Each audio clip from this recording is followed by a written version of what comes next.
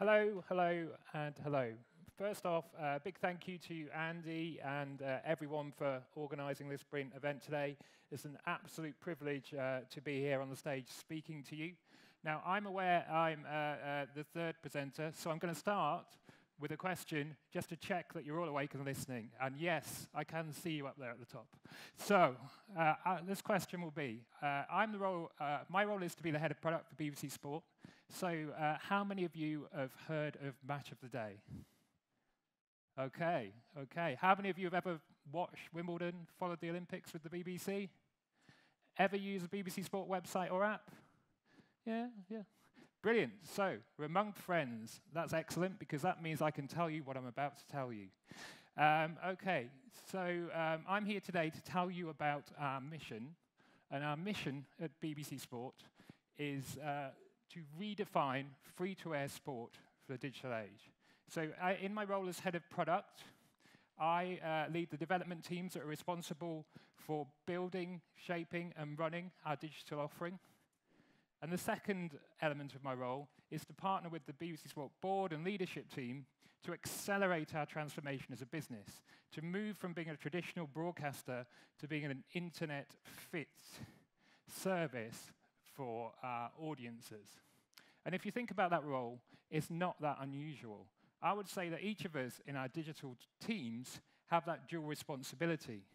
Of course, first and foremost, we're responsible for delivering the digital proposition, but equally, we have a heap of expertise that can really help to transform businesses and ultimately provide better services for your customers, clients, and audiences in our case. So what I'm going to do in the next 20 minutes is run through some of the techniques that we use as we go about trying to change our business. And our hope is simple, really. We hope that in sharing what we're doing, and be honest, we've by no means cracked it, but we hope that by sharing some of the things we do, that we can provoke an idea, a spark, a thought, or conversation, or something that can help you go back to your place of work and instigate a bit of change. Okay, so just before I crack on then, I just want to home in a little bit on our purpose. So the word free-to-air up there is particularly important for us. The sports market is crowded and fragmented. There's a whole heap of great sports coverage out there, from BT to Sky, obviously a new entrants in the market like Amazon, Facebook and Twitter.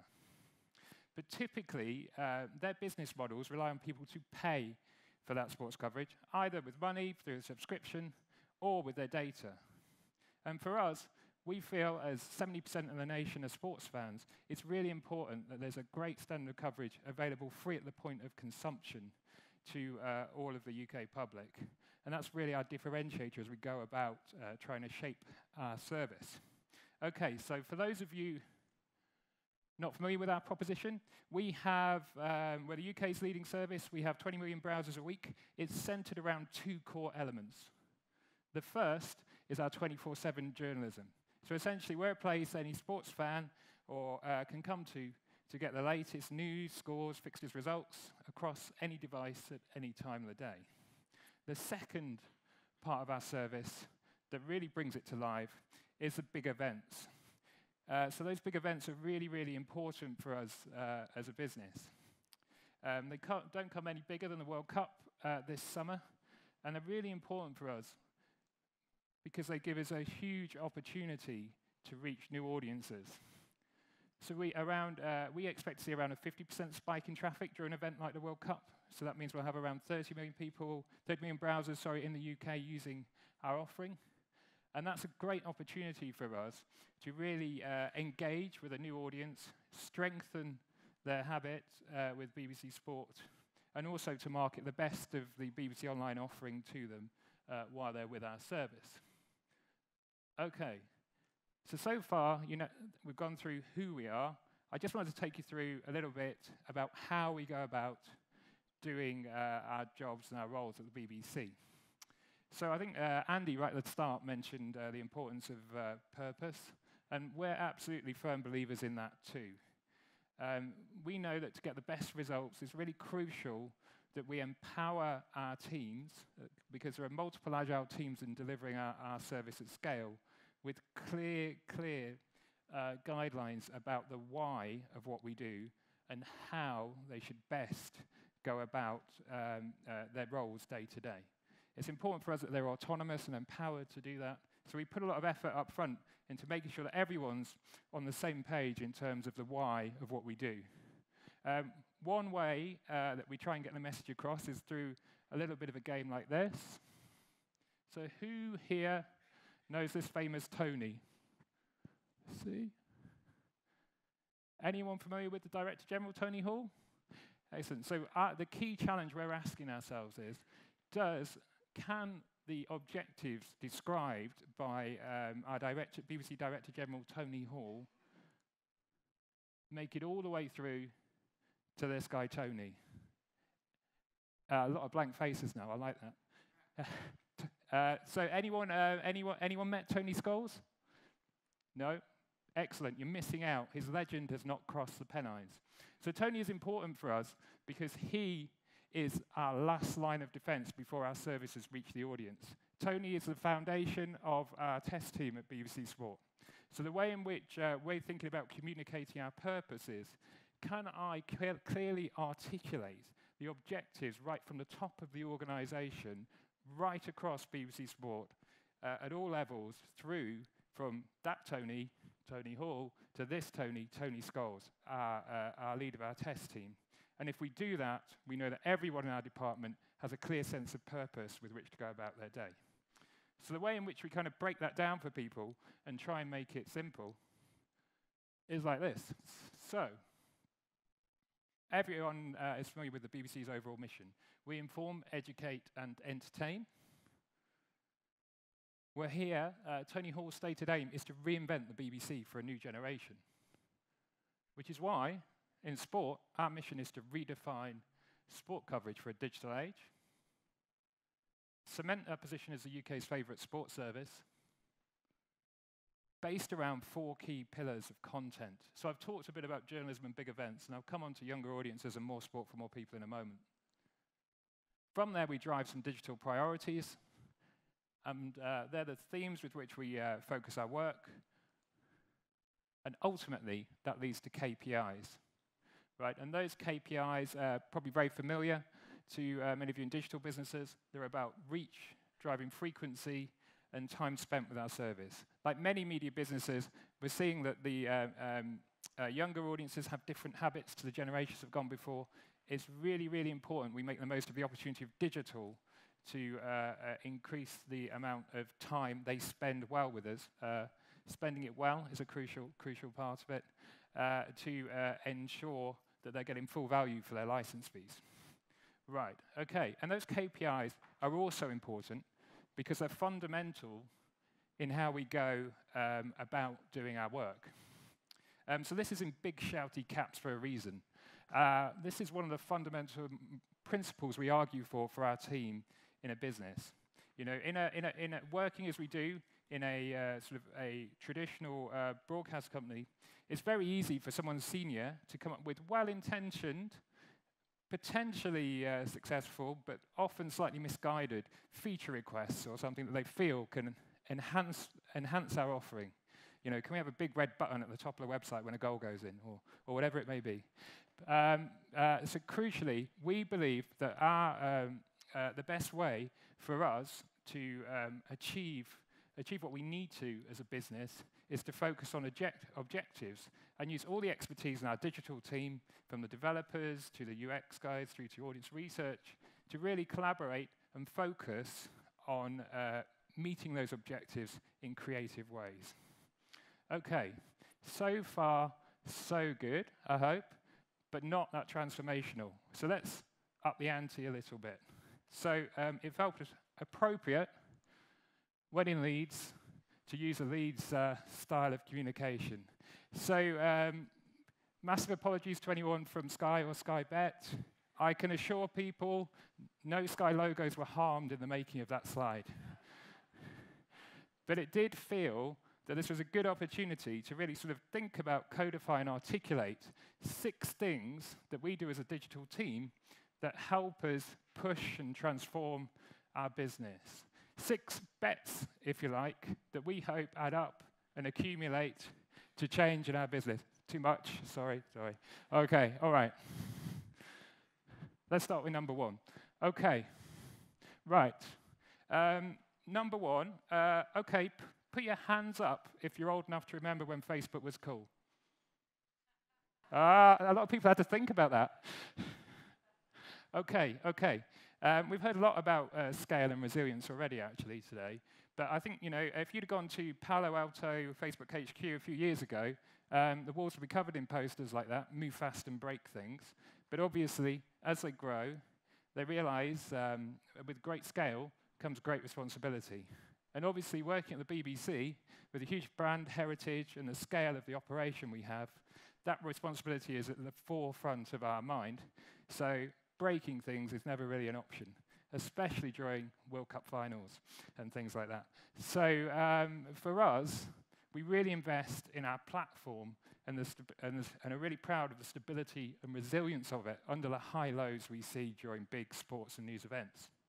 Okay, so the second poster up there is a gov.uk one, which completely agree with. The strategy is delivery. And absolutely, I think in terms of trying to transform the business, it's key that you're able to show that you can consistently deliver and iterate the service and meet deadlines and those promises that you make. Now, for those of you that would like a bit more of an insight into how we do all that, and the platform that we've created to allow us to do it, which is called Morph. Matthew Clark, our head of architecture, is going to be doing a talk right here on this stage later this afternoon. So please do come along and find out about the inner workings. But crucially, those 2 things are really, really important for us. Because when we're trying to transform the business, that resilience and ability to deliver is a cornerstone of our credibility in building relationships with the people right across BBC Sport and the BBC that we want to change their behaviours. If you were me, would you rather be having a conversation with a director of sport about why the World Cup broke, or how some new enhancements or features that we've done has helped contribute to an increased time spent across connected televisions? Those things, those fundamentals are what earn you the right to have those more insightful and transformative conversations. Okay. Number 2, product and editorial in partnership. So for us, the BBC is a content business, and the key people we work with are editorial teams, the people who make TV, radio, and digital content. And what's absolutely fundamental for us in sort of going about delivering our service is that we have a one-team approach, that we really work hard to develop a common language and way of working together that makes it easier for us to develop our offering. So there's a couple of good examples of that on the screen up there. So we know that for us to achieve our aims, we're going to not only need to develop a great interfaces and stable products, we're also going to need to change up the content offering. So we're constantly experimenting, trying out new things. So for example, the Pep Guardiola picture there is a prototype we've got at the moment that's out there, which is essentially aimed at creating a fun and dynamic short-form, personalized sports experience that is engaging for younger audiences. That's something we've got out in the field, we're testing at the moment. And on the other side, there's a nice example of just a fun little quiz engine we built in-house. It's a great example because one of our engineers actually built this in their 10% time. They essentially were looking at ways of trying to drive up participation across our service. And that's it actually launched last week, just in time for Arsene Wenger stepping down from Arsenal. So that's a real screenshot from that being used in the service. So this partnership is really, really fundamental for us. And it's because if you want to transform the business, think about a time when you've had an adversarial relationship with stakeholders in your place of work. It really is just a waste of energy and time, right? You can spend so much time and lose momentum in petty squabbles if you're not careful. So really investing upfront in those big relationships and getting the right engagement, and that means also being recognized as much more than a service provider, is fundamental to us as we do that. So, you've established your credibility, you've built great relationships. What are you going to do next? Well, I think having those two things in place puts you in a great position to be able to make the most of your digital expertise and really start to reinvent the business and the business model using those digital skills that you have. So here's a good example of some of the things we've been working on that have helped us do that. In terms of platform thinking, in the last few years over in Salford, we've been able to create a live event platform. So it's built in sport, but it's a single shared live event capability that helps our editorial teams right across the BBC provide a gold standard of live coverage for big events, be it general elections, royal weddings, World Cups, or even Glastonbury and arts events. And in creating that, what we've done is we've been able to change the mindset and the business model about being able to deliver value right outside the tramlines of sport, which challenged the cultural norm at the time. And also this, because we've built this capability, this is what's powering our recently launched initiative to offer 1,000 hours of extra live sport each year. Because we built a platform that worked for all of the BBC, we're able to relatively easily extend it to partners beyond the BBC, and that opened up a way for us to get 1,000 hours of extra content onto our platform, which is all aimed at us meeting that departmental strategy goal about getting more sport to more people. It's a win-win for us and our partners, who are typically sports governing bodies, because we're opening up our massive shop window of 20 million browsers a week to those sports, and for us, they're working to provide that content with us. So it's a way of us both getting something out of that relationship. The other big way in which we're trying to reinvent the proposition is through personalization. Obviously, on the internet, it's not about broadcasting. It's possible to have that one-to-one relationship with audience members. And we're still, admittedly, in fairly early stages of really making the most of that possibility. But our MySport proposition in the mobile app is a good example of that, where we allow audiences to customize what they see within the app, and during a major event, around 500,000 people will use that as a way of tailoring it to get information on the teams and sports they care about most. So why is all that important? I think it's because it establishes as much more than a service provider. We're able to bring in digital ways of thinking that stretch the existing norm and help change and shape the BBC to better meet its objectives. Okay, stay with me. Number 4, hustling for traffic. Now, I'll tell you what, outside of the BBC, this one might be a bit of a no-brainer. But if you think about the relationship the BBC has in people's lives, when a big sports event on, for many, many years, the BBC was able to rely on people just rocking back in the armchair, pressing 1 on the remote control, and hey presto, the Olympics appeared before them. And actually, in the early days of the internet, because BBC were out there relatively early with a strong news and sport proposition, that first generation of web users also established a strong habit. They came straight to the BBC to consume those big events. But as we know, younger audiences don't navigate and consume content like that. And that forces us to rethink how we market and get our content out to people. So I'll touch on 3 examples of how we've done that.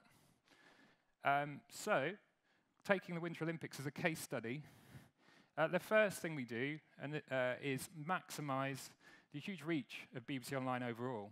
So we know that every month in the UK, that BBC Online reaches over 90% of young online adults. They're not necessarily coming to sport, but they're coming somewhere to that BBC Online proposition. Only Facebook and Google have higher reach in the UK each month, right? So we make the most of putting that opportunity by putting our content right across BBC Online. So in the last couple of years, we've worked really hard to ensure that all of those live event streams and that 1,000 extra hours I just mentioned is all available in iPlayer, for example, as well as on Sport. And it's not unusual that during a major event, we'd expect around 50% of the traffic to that sport content to come directly into iPlayer. Beyond that, we obviously work to evolve our product set to enable people to discover our service as well. A good example of this would be the way in which we work to make our journalism and live event service available via Google AMP, which again is one way of securing prominent position in what we know is a really key discovery gateway for younger audiences, helping funnel people through to us when the game's on. And beyond that, we work with our business development teams to target bespoke deals with social media networks, really especially working with those networks that we know reach audiences who don't typically come to us. A great example of that would be the way in which we partner with Snapchat to get content out there around the Winter Olympics, and essentially use it as a marketing platform to raise awareness amongst a demographic that may not use our service, that we've got the coverage of the games, be it on TV or online. So why is that important in transforming the business? I think it's important for us because it challenges the prevailing cultural norms, right? So for us, the BBC is a broadcaster, and there's a bit of a sense of if we stick it on TV, lots of people come and watch it. And it takes years to erode that kind of attitude. And this is one way of us chipping away at it and becoming much more effective at getting our content to younger audiences. I mean, in your business, it's probably something different, but I think it's definitely worth thinking about what those cultural norms are that really you feel hold you back, and push against them and come up with an alternative solution. Okay. Number 5. I was watching a lot of Netflix videos recently, and they talk a lot about hard-to-copy innovation, and I think they're bang on. And for us, that means maximizing our USPs. So if you think about what our USPs are, we have great reach and coverage across TV, radio, and online. And for some, and obviously for those events where we hold them, we also have great rights content. So in the build-up to those big events, like the World Cup, we always try to identify some feature or service enhancement that really plays to those strengths. So a good example of this would be our Player Rater. So this is a new feature you may have seen it in action around the FA Cup at the weekend. We're in the midst of beta testing, rolling it out to audiences ahead of the summer. So essentially what it does is it allows people in real time to rate the players while the big football matches are on. Obviously, so we're hoping that during the England games and the World Cup, we'll have people rating those players in real time. And there's not, if we're completely honest, there's not that much revolutionary about the idea in itself. But what is really powerful for us is the way in which it cuts across all of digital TV and radio. So, for example, we'll be able to market it at halftime in the TV program. We'll drive huge audiences to it. Because of the reach of our online service, the results we'll get will be truly nationally representative of the people's view of how the England team have performed. And from that, it then feeds back in to our radio and TV content genres as a form of content that we can talk about. So, there will be other rating products out there during the World Cup for sure. I bet there are. But only one of them will be talked about by Gary Lineker. So that's a way in which we're able to reflect the people's voice and use our USP. The little grab on the end there as well. Obviously, the rights, they're incredibly expensive. I'm sure we're all aware of the hyperinflation in sports rights. So we're constantly looking for new ways to get those rights out to people. So recently, we've launched video notifications within our mobile app. So anyone signed up to them over the weekend would have got the FA Cup goals straight to their phone. And that's just one way in which we can extract a bit more value from those rights deals and provide a better service for audiences. So why is this important in transforming the business? I think it's really important for us because we're essentially having an impact on a part of the business that's nothing officially to do with us. We're basically in conversations around with program makers around the linear offering and how digital can change that proposition. So finally then, number 6 for us is creating a digital culture. And that means much more than creating a great digital culture within our team. It means taking the best of that digital culture and using it across the rest of the organization. So I'll give you a couple of examples where we do that. The first one is showing our value outside of the traditional tramlines that we work in. So a good example of that would be at the BBC, the senior management are often used to having to do presentations, say, at the House of Commons or at the IOC, or maybe they're bidding for rights. And essentially, we get involved in that process. We get our user experience team to run facilitative workshops where we come up with what the story and the narrative should be for those things. And then we create the pitch and presentation. I'd love to say I did this presentation myself, by the way, but no. We create a beautiful presentation to help bring that to life.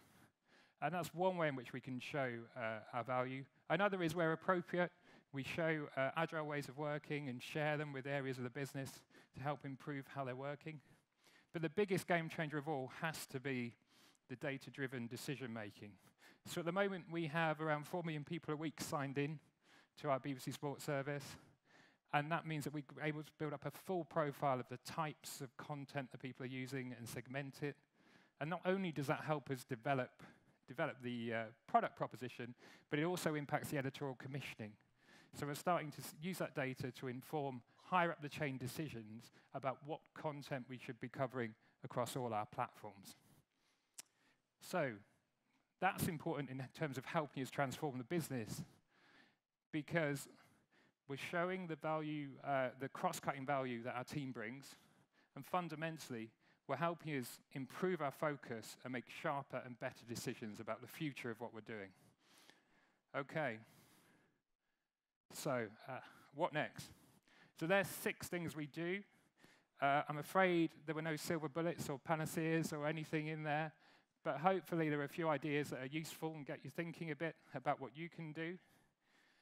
I think it's fair to say it's going reasonably well for us so far, but as ever, there's always much more to do and huge opportunity for us to bring greater change as we aim to transform the BBC. And one of the good things about doing my job is that you kind of feel like you're standing on the shoulders of innovation giants, if you like. BBC Sports has always been an innovator, right? Did the first outside broadcast, 1948, did the first colour TV, 1966, right the way through to the Digital Olympics in 2012. There's a real strong sort of track record and pedigree of delivering game-changing innovations. So as we head to 2020, and the stadiums and everything are being pulled together in Tokyo, there's a real opportunity for our team. So far, we've done a good job of putting BBC Sport on the internet.